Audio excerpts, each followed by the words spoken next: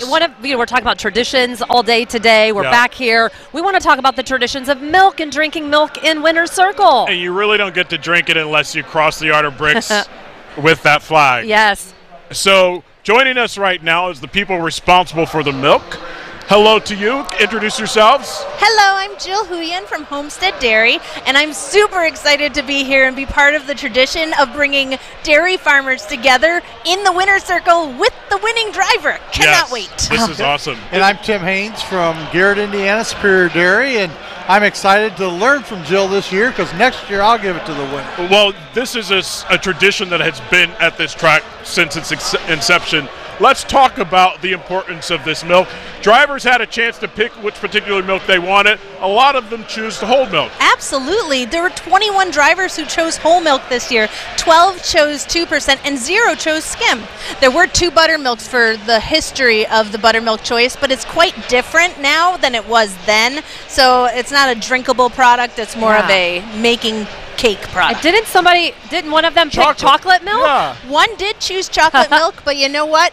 He can enjoy it after the race and enjoy a glass of or bottle of whole milk if he wins. Okay, that was my question. So if he wanted that milk and won, he still has to drink the whole milk? You know, he actually gave a choice of chocolate and whole, so he can still enjoy both of his choices. You got to see the white milk in there. Tim, talk to us a little bit about how you get chosen to be part of this.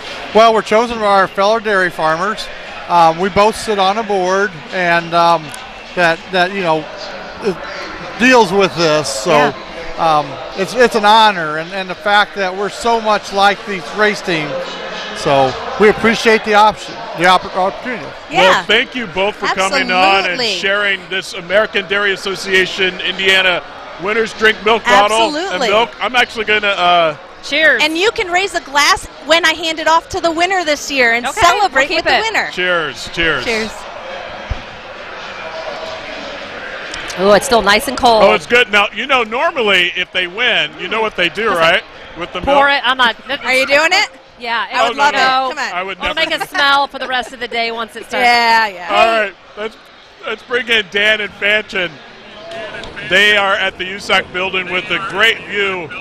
So, Let's pick our winners. Do you want to pick a winner? Let's pick out winners. You go first. Let's go to Dan and Fanchin first. Yeah, Who do you guys have winning today? I'm gonna go with Ed Carpenter today. All right. He's been in it. That'd be big, right? It would be a Local big guy. win for us locally. Yeah. So Ed Carpenter's my pick. I'll go from the second row with TK. Tony Kanani. He was maybe going to retire last year. There weren't any fans here. He said, I can't go out that way, so he's back. Maybe he gets it done one more time. Awesome. Guys, have a great race. Gonna make it easy.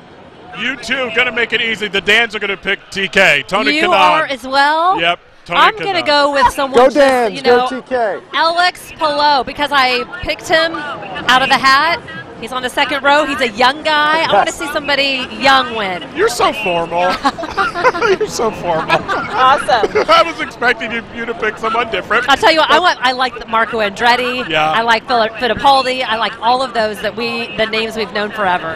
Well, whoever you pick, we hope it's an incredible race. They have a beautiful day forward. Yes. It has been such an incredible morning to bring you live coverage from the 105th running of the Indianapolis 500 as we take another live look now at Gasoline Alley with the pagoda there.